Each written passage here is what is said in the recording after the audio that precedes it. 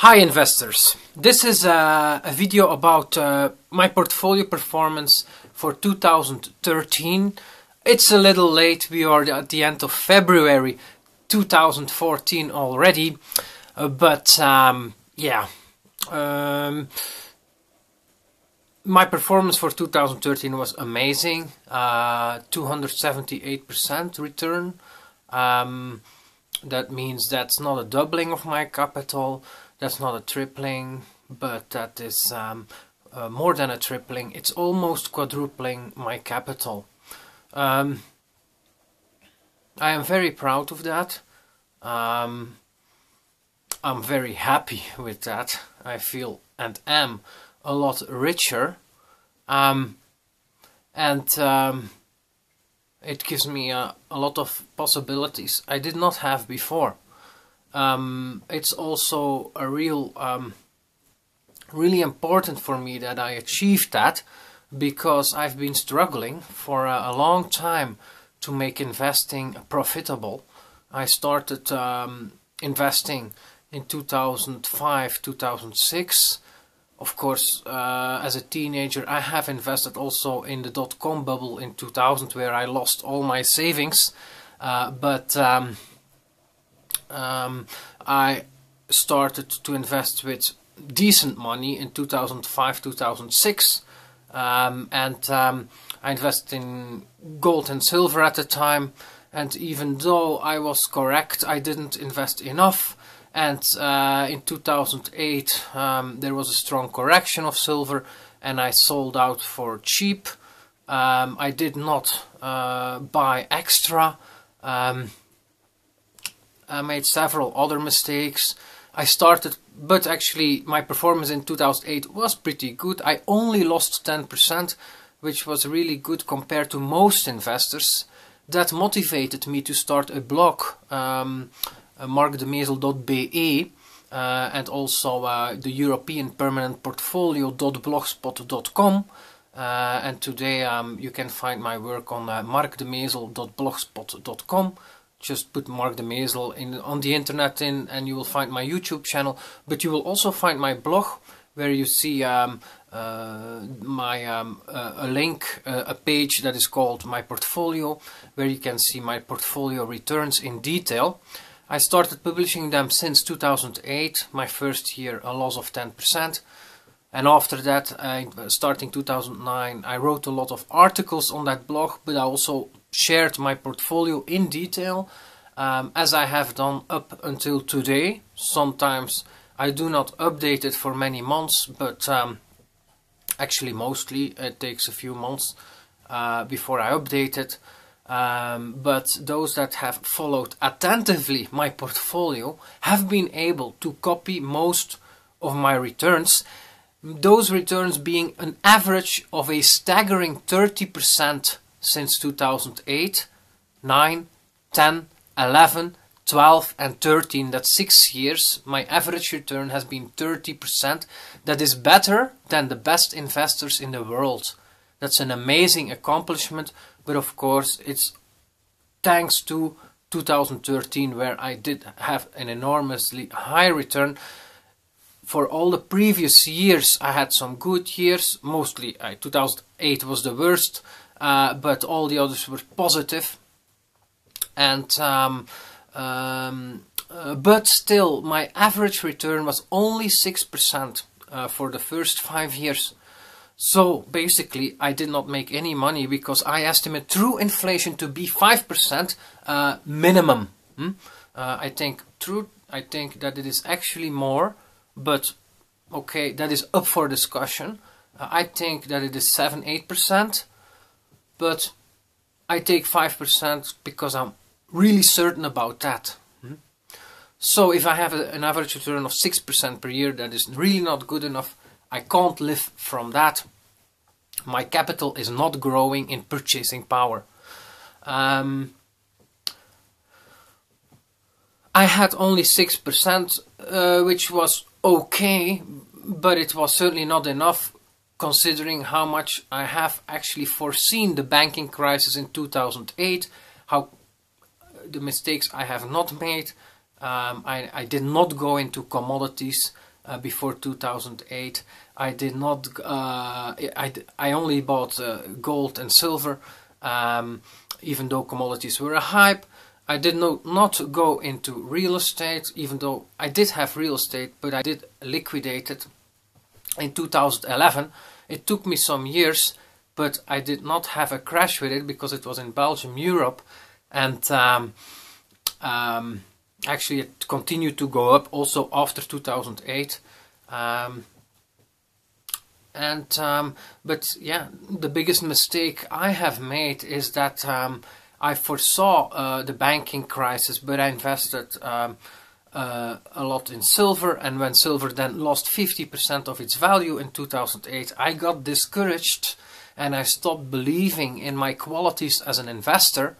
And basically, when it had recovered silver, I liquidated almost everything and switched to a permanent portfolio in 2009, 10, 11, exactly the years where silver and gold doubled, tripled in value, but I barely had any. I did not have enough at all. So that's why I only had 6% on average per year. And then I realized that by missing such a big opportunity, that the permanent portfolio also had his disadvantages. You are protected very well against losses, but you also cannot make true gains that are above an inflation of 5-6%. That is impossible with the permanent portfolio to achieve. So, no venture, no gain. Is what I believe in today, meaning you must risk something in order to win. It is impossible to hedge against everything and at the same time make money. No, what you have to do is indeed place your bets and weigh your risks, calculate risk-reward ratios, and invest a lot more in those things that have favorable risk-reward ratios and a lot less in things that have unfavorable risk-reward ratios. All these things I learned as I went, and indeed I took a position into I decided that I wanted to risk half of my capital in a variable portfolio. I decided to do that in 2011. Right at the time when I also had liquidated my real estate, and I went for 50% into gold mining stocks. That was absolutely the wrong timing, because they peaked out in 2011, and right at the peak I raised my allocation from around 20% to 50%. So I took also a huge loss on that. In the last part of 2011, and in 2012 and in 2013 it went down 3 years in a row, so I lost a lot on that. Luckily I continued to invest in other interesting investments, and Bitcoin was a real success. I started investing in that at the end of 2012. I allocated initially 5% of my capital to it, and then raised it quickly to 10%. And then in 2013 it 100-folded. Hence why I succeeded in making such an enormous gain of 278% in 2013. But thanks to such an enormous gain, my average return has gone up from not 6% but now 30% per year since 2008 included. So yeah, I am very proud of that. Very likely my average return should go down, considering it is very rare that someone has such a high return. But I think that actually I will go up even more. But of course, that's the future shall show. For this year, 2014, we are at the end of February, I have a loss of -2%. Bitcoin has gone down by minus 15% since the start of the year. I originally had allocated 60% to Bitcoin when this year started, but I have invested in Next, almost half of my Bitcoins. Next is a new cryptocurrency that is only 3 months old, or let's say 6 months since it started being discussed on the Bitcoin Talk forum. And with my Next currently I have a gain of around 6 to 8%. But I also invested in actually a lot in Roland Vandamme, his portfolio. At the end of last year, at the end of 2013, I locked in profits from Bitcoin. I think I have sold at the middle of 2013, when Bitcoin had gone up from $10 to 266 and corrected back to 50, and then were around 100 for a long time, many months. I have sold about half of my Bitcoins to lock in profits, and I did sell also another 20% of my Bitcoins when it went from $100 to $1,000. Also, that was around $1,000, and I sold around 20%. So basically, I was able to take out a lot of profits and invest them, diversify them, for just in case that Bitcoin would go to zero. I still need to have decent returns. So I decided to invest almost all of that into the Roland Vandamme portfolio that consists mostly of gold, physical gold, some physical silver, and gold mining stocks. He has waited since 2011 to invest in gold mining stocks. He is a really good investor. He has his faults, that's for sure. He is not able very well to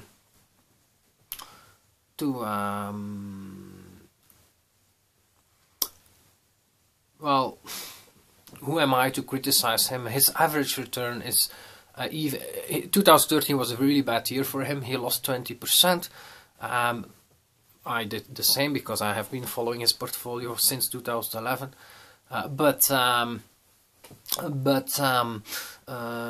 Yeah, and I find it a pity that he did not discuss that.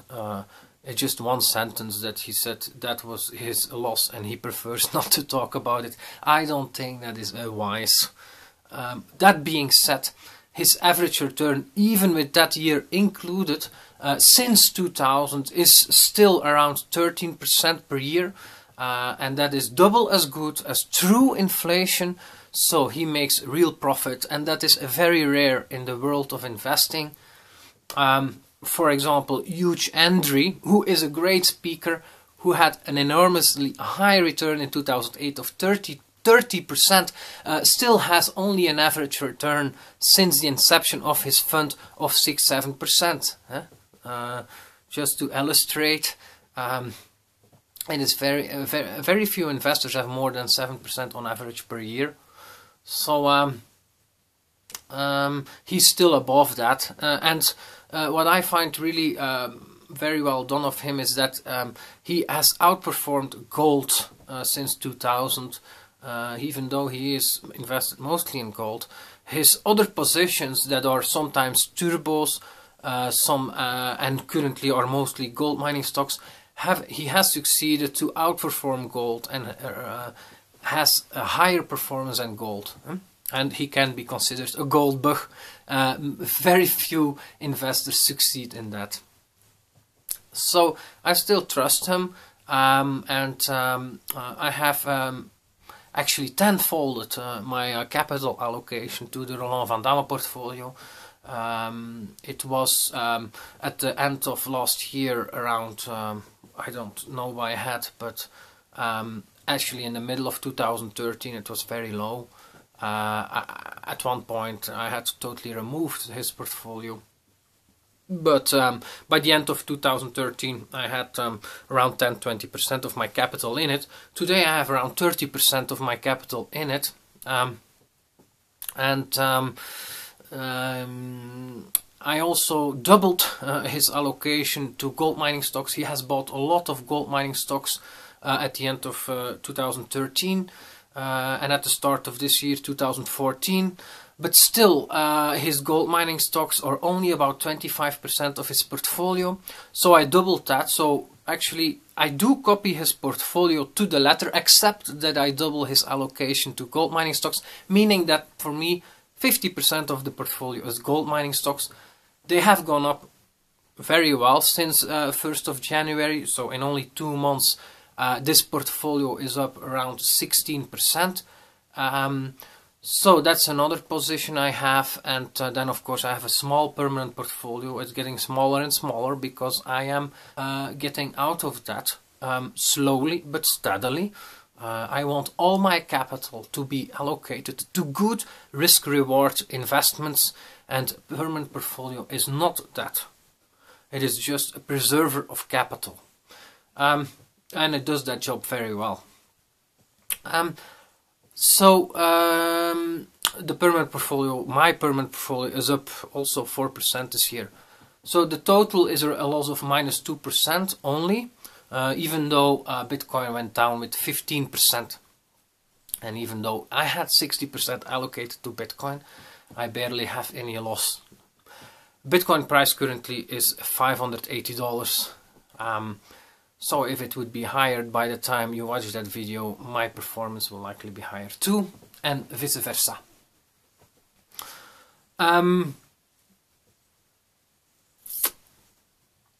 What more can I say about my portfolio? Of course, Next is a big position now. It's around almost as big as Bitcoin, and as big as my gold and gold mining stocks. So each is about 30% in my portfolio. But I'm gonna make a separate video about Next, why I think it's really a great investment. I'm gonna say a little bit more about gold and gold mining stocks. Although, so gold and gold mining stocks of Roland Vandamme, I am very bullish on this. Of course, I'm much more bullish on Bitcoin and Next, considering Bitcoin has a market cap of 7 billion and will easily go to 70 billion this year. And I believe that because it is really, really impressive how many people know about Bitcoin these days. This amount has gone up enormously in 1 year. 1 year ago, that means at the start of 2013, at the end of 2012, almost nobody knew about Bitcoin. Today, almost everybody knows about Bitcoin, to put it bluntly. I'm exaggerating a bit here, but that's to show that it is really remarkable. Almost everybody, actually, in the financial world, everybody knows Bitcoin. And that's very important because the market cap of 7 billion is absolutely nothing compared to the amount of people that know it and the amount of purchasing power that they have combined. I'm talking about individuals mostly, but also the financial industry, hedge funds. This thing, it is just, I think it's the surest bet one can take, is that. That means not 100% certainty, but I think 90% certain that that thing will go up drastically. And quickly also. As mentioned in the other video, if Western governments decide to illegalize it, I withdraw this comment, but you can just follow the media and see if that is happening, because if you follow the media, you see the actions taken, and those are not that Bitcoin is illegalized. So as long as this is not the case, you can buy, hold, and become a lot richer. But of course, I want to diversify. There is this small chance that Bitcoin fails. So I have, and of course Next is connected to Bitcoin. If Bitcoin fails, Next likely will fail too. And so I have invested considerably in gold and gold mining stocks. today. Why? Because well, I have doubted very hard to do that at the end of 2013, because I think in the long term gold and gold mining stocks as well will go down in purchasing power compared to its value today, because I think something like Bitcoin will end up replacing fiat and gold in importance, but this will take years, many years. And so in the short term, I think that chances are good enough for gold to go up. It has corrected from around $1,900 to around $1,300, and it never achieved the high valuations it got in the 70s, at the end of the 70s. The same for silver. Even actually silver reached $50 at the end of the 70s. Today it also, or in 2011, it also reached $50. But $50 in 2011 is something very different than $50 in 1980, because that's a 30 years difference. Counting through inflation around 5, 6, 7% means that $50 in 1980 today is around $200, $300. It's the same purchasing power. So silver did not even come close. And the gold is the same story, where it reached, what was it again? I think $700, $800, $900 maybe in 1980. Maybe 700, 800, yeah. And now it was 1,900. It should be $5,000 to have a comparable high valuation. There are no guarantees. Gold and silver may not go to such highs again, but you must calculate your probabilities, and probably it will go to similar high valuations. Not only if you compare it to fiat, but also if you compare it to real estate.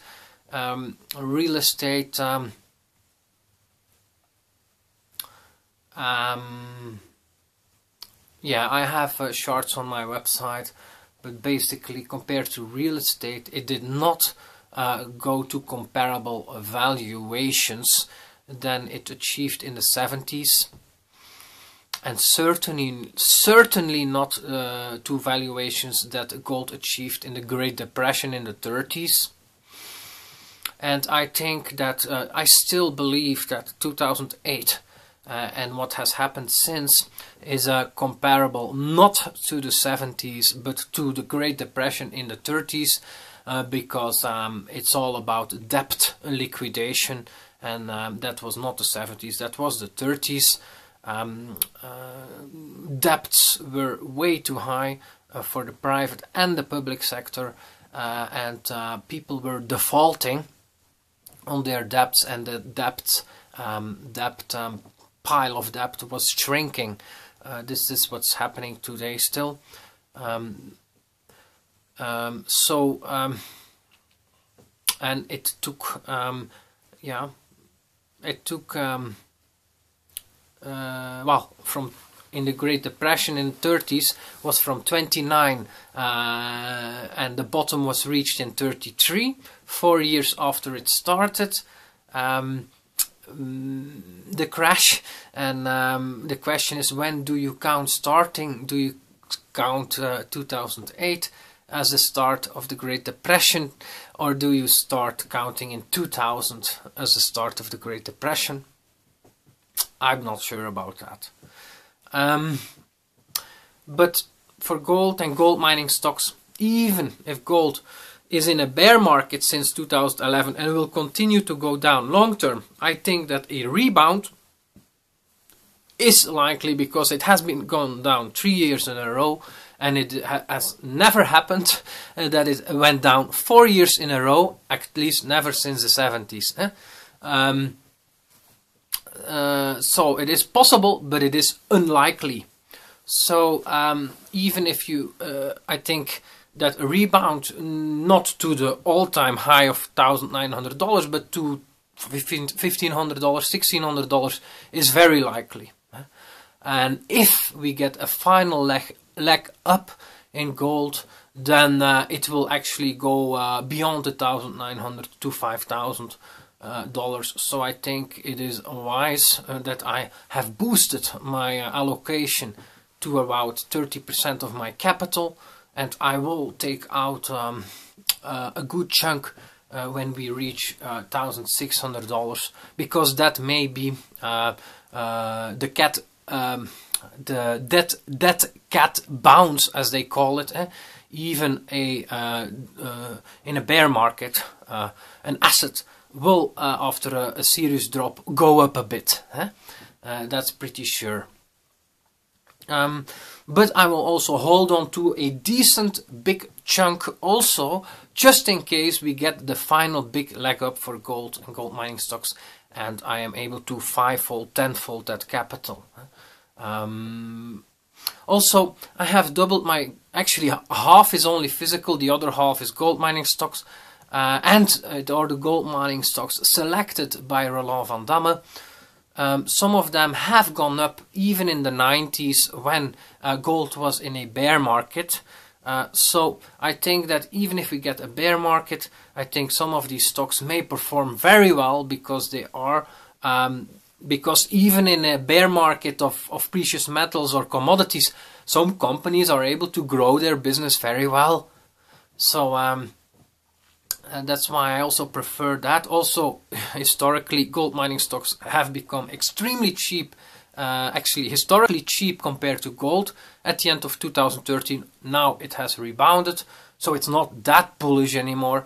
But on the other hand, whereas you only had fundamental indicators at the end of 2013 that showed that it was really underpriced, currently you also have a lot of technical indicators, thanks to the recent rise, that say that this is a buy. So I think this is the best tip I can give, is to do that for 2014. Bitcoin, it has 100-folded in 2013. It may become the first year that is negative, but I think it is unlikely again, because Bitcoin is not to be compared with general stock market, general gold market, general bond markets, general real estate market, because actually it's much more to be compared with a startup company. And the way that grows is much different. The way that goes up is much different than the general big markets. General big markets, they even if they are in a really in a bull market, they will have serious corrections after a few years of strong rises, as gold just showed. But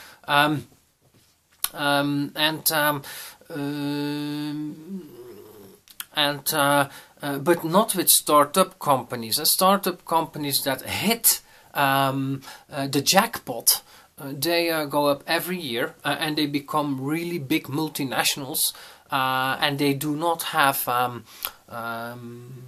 temporary corrections. I'm thinking about Facebook, Google, and so many other examples. Microsoft, Apple actually is an exception there, because they had a really bad period also when Steve Jobs was kicked out in the 90s. But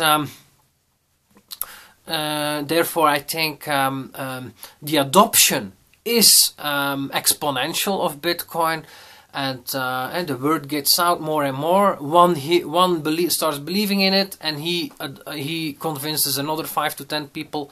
So it is actually exponential, and the same for the price. The more people that come, the more people that value it, and the price just follows adoption.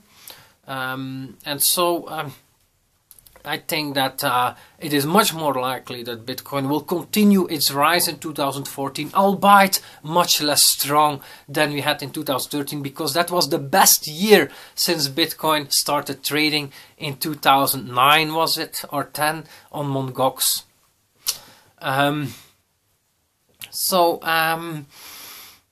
Of course, if I say Mt. Gox, I must say something about them. Yeah, it's a really sad ending. They lost 750,000 bitcoins. It may be, I think it's possible that they recover it, but it's also possible that they lost it. I think it's due to a technical error that they made, not due to theft, though it could as well be theft too. I really don't know. But true is that they do not have access to their 750,000 bitcoins, and if they lost the private key, the bitcoins are lost too. At first, this will be, well, we saw the price correction, but basically, this is very sad for Mt. Gox and their customers, but it is very, very bullish for Bitcoin, of course, because suddenly people that thought they owned 750,000 Bitcoins do not own them, so they will have to buy them again in the market. If somebody stole that pile, he will very likely have sold out most of them by now. If he really stole them over many years, then he won't own them today. Also, most of them have been sold already. So basically what is being added is a big pile of purchasing power of people that lost their coins, and they want to, of course, have coins again, most of them. So that will push the price likely up from here. So